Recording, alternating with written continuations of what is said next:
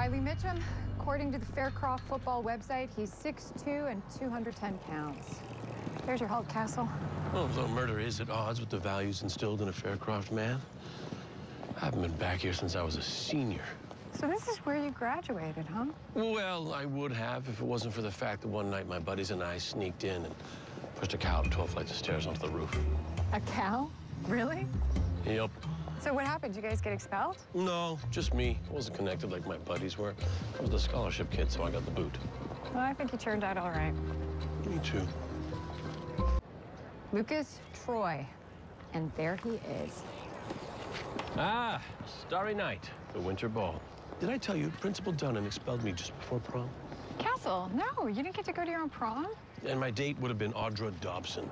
So unbelievably hot. Well, if it's any consolation, I missed my prom as well. Why? Lucas Troy? Hi, I'm Detective Kate Beckett. This is my colleague, Richard Castle. Do you have a minute? Yeah. Sorry.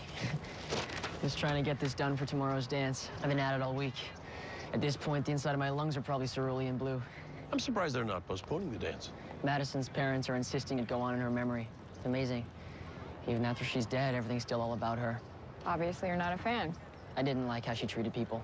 People like Jordan Gibbs? Yeah, but there's no way Jordan would retaliate. The girl wouldn't raise her hand to anyone.